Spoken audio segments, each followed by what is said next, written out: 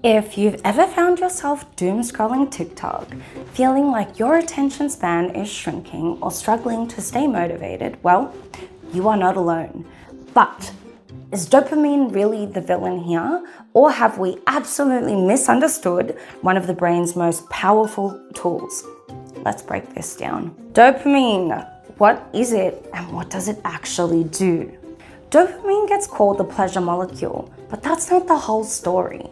It's actually the brain's motivation molecule, driving you to seek rewards, not necessarily enjoy them. Neuroscience shows that dopamine spikes before a reward, not during.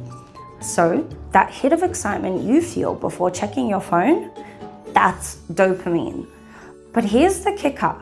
After the reward, dopamine actually drops, often making you feel drained or unmotivated. This is why endless scrolling or chasing likes can actually make you feel worse over time. The highs are short and the crashes are real. But here's the good news. You can train your dopaminergic system to work for you, not against you. All right, so the dopamine detox myth. You've probably heard about dopamine detoxing. The idea that cutting out social media, video games, or junk food can reset your dopamine levels. Sounds great, right? Except it's not that simple. Neuroscientists agree you can't reset dopamine. Your brain always produces it. The real problem isn't too much dopamine, it's how we use it. Instead of quitting everything, what we need is a dopamine rebalancing strategy, ways to rebuild motivation, focus, and energy in a sustainable way. Here's how. 3 ways to hack your dopamine, your focus, and motivation. 1. Train your brain for deep focus. First, deep work. Your brain adapts to whatever rewards it gets used to. If you train it to crave quick dopamine like social media, deep work feels impossible. But if you train it to expect delayed gratification, motivation improves. So try this.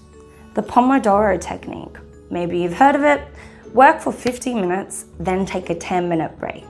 Pair low reward tasks like emails, studying with mild dopamine triggers like coffee and instrumental music if that's your thing. 2. Make tech work for you, not against you. Social media isn't evil, but mindless scrolling is. The trick? Use dopamine on your terms. And try this. Turn off unnecessary notifications. They hijack your dopamine system. Set no phone zones in your workspace. And grayscale mode. Make social media apps way less appealing. So here's a pro tip. Instead of quitting cold turkey, schedule social media use so your brain knows when to expect it. 3. Reset dopamine with movement and sunlight. Movement is a dopamine powerhouse. It's proven to increase dopamine receptor density, making motivation easier over time. Try exercising for 30 minutes a day. Running, weights, yoga, it all boosts dopamine long term. Or try cold exposure. Showers, ice baths. Believe it or not, it has a 250% increase in dopamine, a natural energy reset. Morning sunlight. It regulates your dopamine cycle, helping you stay focused all day. And the pro tip, if you struggle with motivation, start your day outside in the sun. It's the most natural dopamine boost. Dopamine is a tool, it's not the enemy. It's not the problem, it's how we use it.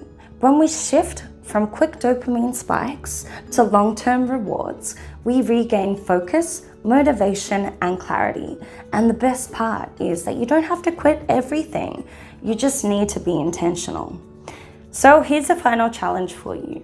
Try one of these strategies today. See how it changes your focus and motivation. And if you found this helpful, please hit like, follow, subscribe, and let's keep building better brains together. Thanks so much for watching.